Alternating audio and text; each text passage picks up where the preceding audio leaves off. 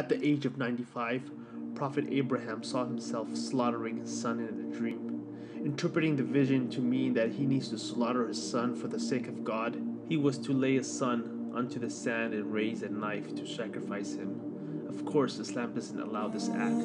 The dream was only a way for God to test Prophet Abraham. But Prophet Abraham didn't know that this was only a test to see who he loved and devoted to the most, his Lord or his son. Ishmael was his only progeny at the time. His son looked at his father and said, "If God commanded you to do this, do as you were commanded, as I too am submissive to God." As Prophet Abraham raised his sword, Satan appeared in front of him and stated, "That's your only son. What are you doing? How can you kill him?" Prophet Abraham, recognizing Satan the cursed, started to pelt him with 7 stones until he went away.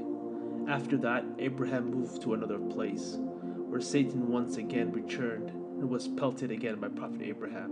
Then again, the action was repeated in another place. Satan always tries to separate people from their Lord. Eventually, when Abraham was poised to kill his own son, his son was replaced with a ram sent by God. Prophet Abraham immediately realized that this was only a test from the Almighty. At Mina, pilgrims participate in a ritual called the Rami, which is the throwing of 7 stones at 3 monuments called the Jamarāt. Until today, millions of Muslims pass by 3 monuments and throw pebbles as a ritual, which symbolizes a reenactment of the actions of Prophet Abraham when he was faced with the trial of sacrificing his son. The 3 monuments or pillars in Mina represent the 3 places that the devil tempted Prophet Abraham to forgo the sacrifice. The throwing of the pebbles is purely symbolic. To this day, at the end of Hajj, Muslims annually sacrifice sheep, cows, camels, and goats in the millions, commemorating the spirit of Abraham, his intention, his sincerity, and his passion. The meat from the sacrifice is given to charity. During Hajj, Muslims also kiss a black stone, symbolizing their appreciation of them being invited to the house of the King of all kings, our Lord, our Creator. Muslims also kiss the black stone in tradition of Prophet Muhammad.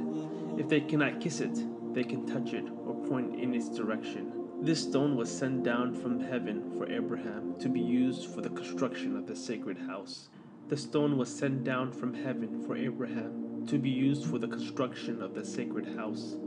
Buildings in ancient times often had cornerstones, and Prophet Abraham wanted a cornerstone for this house. Narration described the stone as being whiter than milk in origin, darkening slowly from the sins of humans while it morphed into a black stone. The black stone is the starting point for Tawaf, the circling of the Kaaba. Hajj is completed